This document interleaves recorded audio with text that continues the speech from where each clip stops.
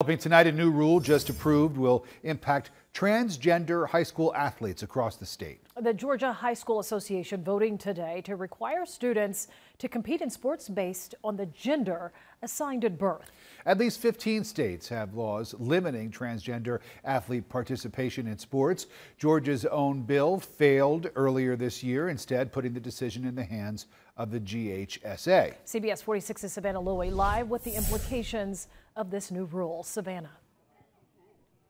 Yeah, I spoke with one parent of a transgender student today. She tells me she is devastated. This decision is painful, while others warned there could be fallout from the new policy.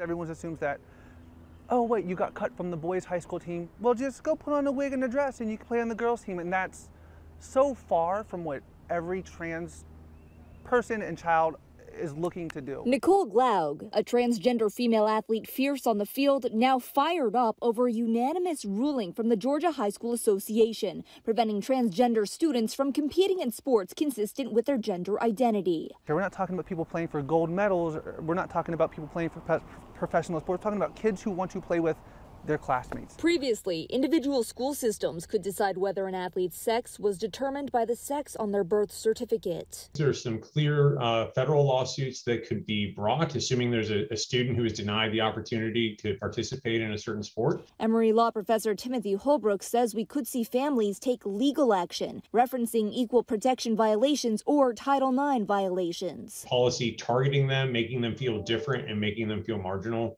And so I think that's important to emphasize that the discussion has been about fairness, but it's been about fairness only for the cisgender students. Several states have a similar ban, including Alabama, Florida, and Tennessee. Amid debate over what's fair, a call from one trans athlete to others. Don't let people steal your happy. You know, yeah, this sucks, this is a setback, but keep fighting.